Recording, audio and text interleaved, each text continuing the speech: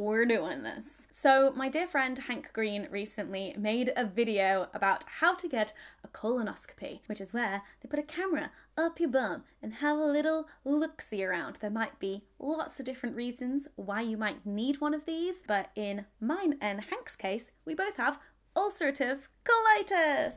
Yay! I have talked about my condition often enough on this channel. There is a whole playlist available for you to watch if you need to catch up on my whole health situation. But Hank's video inspired me because it was really interesting how the US and the UK are different. Obviously, we know some of the most obvious ways that the US and the UK health system are different, but we're not going to go into those. But all I'll say is that my colonoscopy cost me nothing. Zero.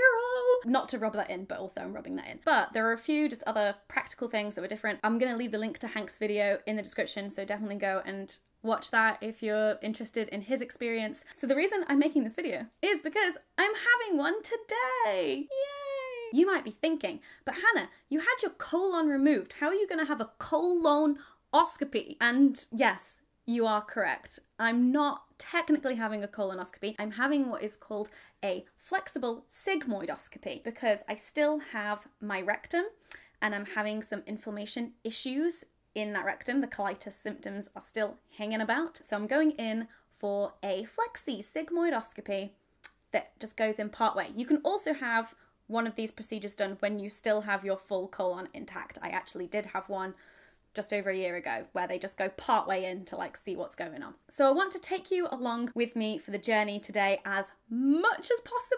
Obviously not going to show you the actual procedure, but I'm going to take you along the process today. But I also wanted to talk about my history with colonoscopies because I find it fascinating how medicine has changed, how it's improved, because the first colonoscopy I had was 20 years ago. Wow. And in medical terms, that is huge. So I was 7 years old and it was 1999. And this was the procedure.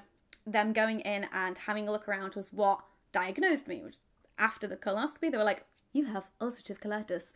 And then began my treatment and the rest of my life or whatever. So what you may know about colonoscopies now, if you've had one or someone you know has had one, is that you have to take bowel prep, which is basically like a laxative, and it just completely flushes out your bowel so it's all nice and clean inside so they can get the camera in there and have a look around. And then you're also not allowed to eat. And this bowel prep is like a day, like 12 to 24 hours. However, in 1999, it was 3 days. I was a 7-year-old. And so I was on the hospital ward for 3 days, wasn't allowed to eat. And the bowel prep that you had to take, like now it is like 1 or 2 liters of liquid that you have to drink over that time period to like flush yourself out. This was like liters upon liters of what I remember it being like grey beige sludge. And the doctors were like, try it, see if you like it, but most people find it horrendous because you do have to drink it for 3 days and you're not eating anything. I tried it. No, couldn't do it. So the way that they get it into you is tube up the nose and into your stomach. Oh boy. I don't really remember like a lot of childhood stuff just because of the nature of memories, but I do remember this. And I remember being sat on a table or a chair or something and them shoving the tube up my nose and I was screaming. It was so painful, and either my mum or my dad were there or both, one of them like squeezing their hand or something, and then they'd also given me a toy that had like beads in it that spiraled down and you like twist it up and down, and I would be twisting that up and down while screaming, having a tube put up my nose. But once it was in, it was fine. And then I just had this drip that I carried around with me for 3 days on the hospital ward that was feeding me the laxative and then just going to the toilet constantly and not allowed to eat. So over the last 20 years, we've gone from 3 days of prep to like 12 to 24 hours of prep. Bless modern medicine. The other big difference to when I had the colonoscopy then and today is because then I was a child, now I'm an adult. I don't know if this has changed recently because I've not been under children's care in the NHS for 10 years now, but when you're a child, they completely knock you out for a colonoscopy. So you get the full general anaesthetic and you are asleep.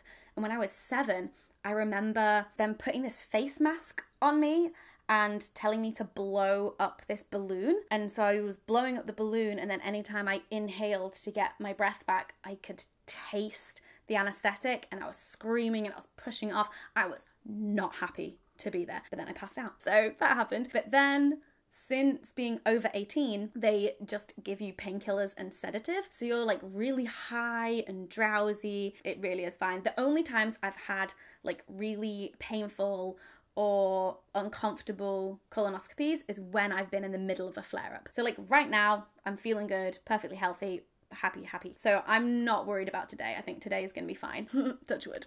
And previously as well, like you don't really feel it. It's kind of uncomfortable, but you're just like off your tits, so it doesn't really matter. But if you're in the middle of a flare-up and you're really ill, it's just like being ill and then being given sedatives and you're just in pain and then you're in more pain, and it is just a hot mess. Not fun. Today I'm getting a flexible sigmoidoscopy, and I have this little diagram in the leaflet they gave me. This is your digestive system. This organ here is your colon. I don't have that anymore. I just have a little bit of my rectum over here. So for the flexi, they just go in, I think they just go up to here, but for me, they're just gonna probably go as far as they can until it stops. Am I pointing at the right side? I think it's that way they go. I don't know. I'm not a doctor. Which way do they go? This way. This way. Don't quote me on that. So there's something else that is different about my procedure today than previous ones I've had. You might be thinking, but Hannah, the laxatives? Surely you don't need laxatives because everything that you digest comes out of your stoma, and you're not going to need to clear out your rectum because there's no food going in there. You're right. I don't have to take the laxatives. So I'm not constantly on the toilet today. However, I do still have to fast because they said that the sedative can make you vomit. They're just like, just don't have any food in you. So I had breakfast this morning, colonoscopies in the afternoon, flexible sigmoidoscopy, no laxatives for me. And here's the thing about laxatives. This is my pro tip. You know, if you've got a colonoscopy coming up, ask for a different laxative to Moviprep. So in my experience, there might be more on the table now. There are 2 different laxatives that they offer you. One is called Moviprep and the other is called Pickalax. I have tried both. Moviprep does not agree with me. Moviprep is like the orange flavoured one, and I could not drink it. To the extent where I went to my appointment to have the colonoscopy, and because I hadn't drank enough of it, they couldn't do the procedure because I wasn't flushed out enough. And that is when they gave me Pickalax, which is more blackcurrant flavoured. And ever since then, every time I've had a colonoscopy, I have been like, give me Pickalax. I don't want to waste any more NHS time by turning up to colonoscopies and not being able to do them. So give me Pickalax. You might be different. You might be able to handle Moviprep. I couldn't, but I'm just letting you know that there is an alternative out there, because from what I've heard, Moviprep seems to be the standard that they offer, first of all, and that's always been the case for me. They always just go, here's some Moviprep, and I'm go, no, wait a second. If you've had colonoscopies in the past and you've had Moviprep and you've hated it, I would recommend asking for some Pickalax. There might be some other bowel prep out there now that I haven't heard of, so do a little research if you really hate the stuff that your doctor has given you. I really hope there's the video screen. That was my favourite thing. Like, so the first colonoscopy I had as an adult on the NHS was when I was 18, and I was really nervous because obviously it was the first time I was having this procedure that I'd had many times before, but I was previously unconscious. It's the first time I was going to be awake, and my favourite thing about it was the fact you're lying on the side and you can see the screen. So you can see inside your bowel and you're high and you're like, what? The worst part, though, of the screen is just that brief moment as the camera is coming towards your butthole before it gets inside. Oh, no one wants to see that. Anyway, I'm so hungry. What time's my appointment? Right, my appointment is in an hour. Normally I cycle to my hospital, but I won't be able to cycle home, so I'm gonna have to find a different way of getting to my hospital. And then Dan, my boyfriend, is coming to pick me up afterwards, because after you've had sedatives, they don't let you leave the hospital unescorted, and that is rightly so. You're not allowed to drive, you're not allowed to cook, do any like hard physical labour, and you're not allowed to sign legal documents for 24 hours. I've already texted Dan just being like, I want a kebab tonight. We'll see what I feel like later. So just in case I'm too messed up from the sedative to end this video, thank you for watching. Please give the video a thumbs up if you enjoyed it, and I don't know, let me know in the comments your pro colonoscopy tips. Have you ever had one? And of course, check out Hank's video of him getting a colonoscopy. I just love it. I love seeing like IBD colitis stuff on YouTube. Makes me very happy. And make sure you subscribe and hit that notification bell, and I'm gonna leave you with whatever happens next.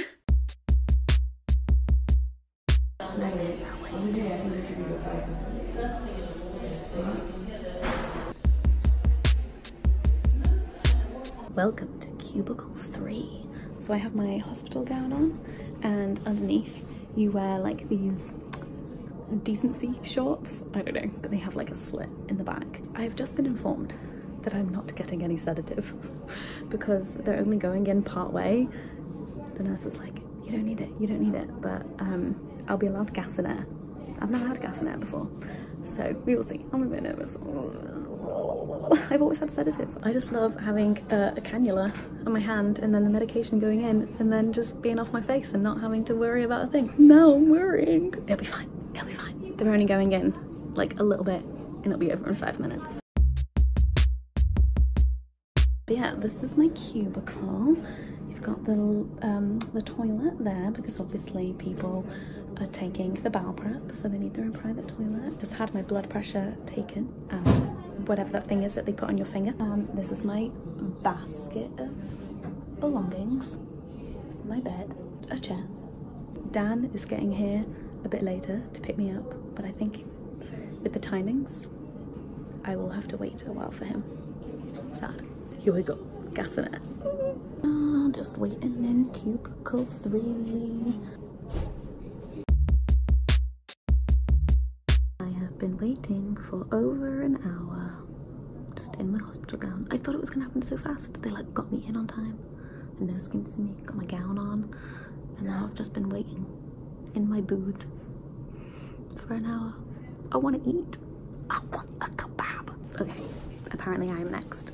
The doctor is with one patient, and then it's me. And then it's me. Okay, it's happening. So, it's happening.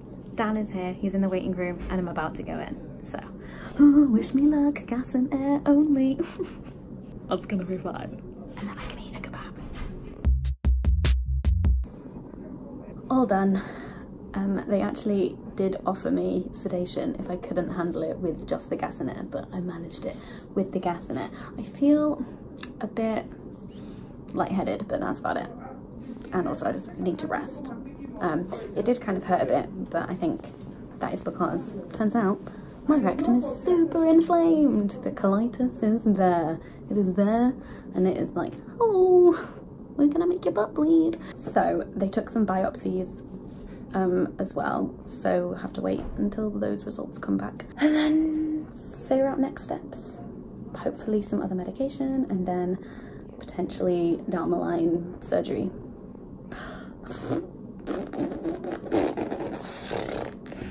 Chronically ill, chronically ill, chronically ill. I have my normal clothes back on and I just realised that my top could be a hospital gown, but it's not, it is my top. And just waiting for them to, I don't know what to do, but to let me go and eat my kebab.